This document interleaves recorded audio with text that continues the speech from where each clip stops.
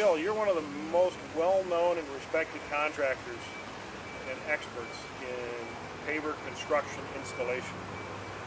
Can you give us a short rundown on the history of Bill Schneider and the companies that you operate?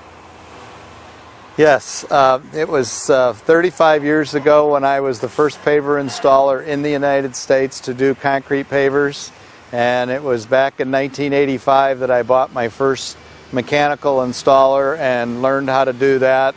And then we bought the first screed machine out of Germany and 4 years ago, and we've been using those ever since. And one of the key factors is we did the first permeable job done in the United States, and when we did that job we learned right away this was about selling a system, not a product. And so when we could not get manufacturers to sell the system, we started a company called Advanced Pavement Technology.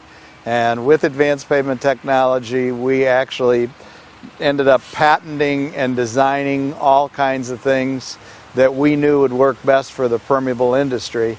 And so far it has proven to be far better than anything else. And then the latest thing is because of LPS Pavement Company, my original company, what it cost for my union laborers out of Chicago, the highest prices in the United States, we started aqua paving construction because I can use non-union people and we can travel all over the country, and we were able to give them a price on this job that was better than any they got from anybody else.